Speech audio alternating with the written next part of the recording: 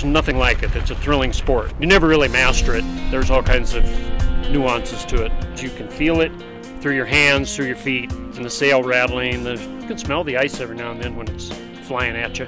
And if you get a chunk in your mouth, you get a good taste of it. You'll see a trail of ice chips coming off of the blades and blowing downwind.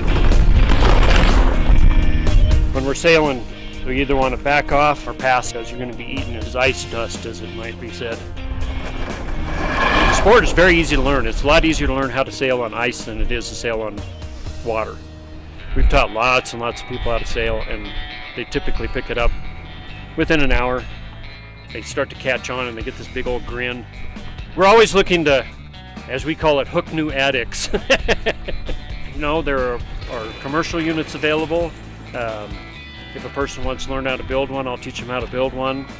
We use windsurfing sails and masts for the power.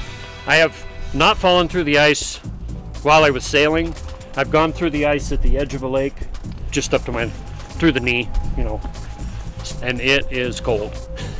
So these are self-rescue picks, and the principle behind them is if you go in, instead of trying to slide yourself up onto the ice, you take these and you stick them in the ice, and then you can lunge yourself up out of the hole. So finding glass smooth ice is a rarity. I mean, you might get that once a season, if at all. But when you do, it's just magic.